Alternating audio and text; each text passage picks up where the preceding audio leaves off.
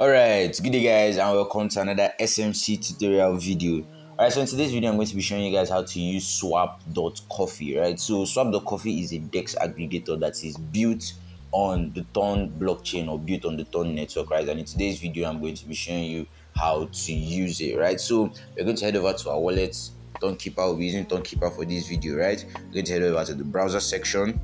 And now you can see Swap.Coffee here, right? So you can head on to the DeFi section of browser to get the correct link of Swap.Coffee, or you can input the link here, right? And you can go Swap.Coffee and then it will still pop up either way, right? So we're going to open it up. And now once you've opened it up, you can see that it has a fairly simple interface, right? But the unique thing about Swap.Coffee is that first off, it gives you the best price at which you can buy or sell any asset, right? And also they have a wonderful mechanism that gives you a cashback on your gas, right? So for whatever transaction you make, you get a cashback on your gas, and you also get some other tokens that are built on the Ton blockchain, right? So let me show you, right? Let me show you. So if you connect your wallet, right, I'm going to head over and connect our wallet, right? I'm going to input my passcode right here.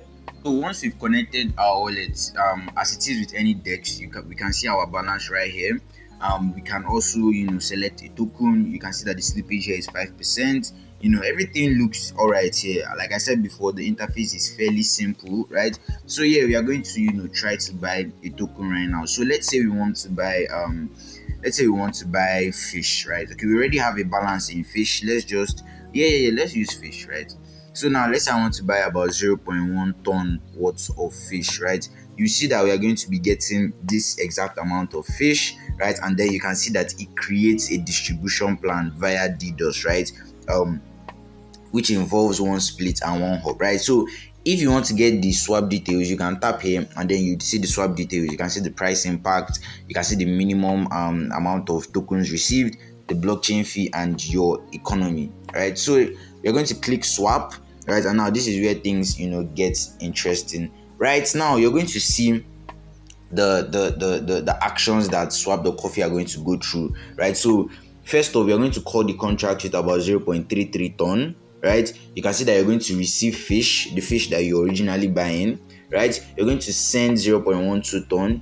You will be receiving DFC, right? This is a token built on the Ton blockchain. You'll be receiving Web3, you'll be receiving Kingi, and you'll be receiving 0.02 Dior, right? So this is what is going to happen every time that you make a transaction involving Swap.Coffee, right? This is what's going to happen every time. And now you see that you get about 0.19 ton in refunds, right? This is what is going to be refunded to your wallet, right? 0.19 ton, right? So basically by the end of the day, you see that you only spent roughly about 0.1 ton in swapping, right? Or 0.15 ton swapping. All right, so let's try this for another project. Let's say I want to buy scale, right? Let's say I want to buy scale, right? You can see it creates the same distribution plan, and then once we click swap, you can see here it goes the same way for every transaction that you make on Swap.Coffee, right? You see that you still get your refund. It goes through the same process and order, right? So I'm not going to do this so that I won't waste gas, right?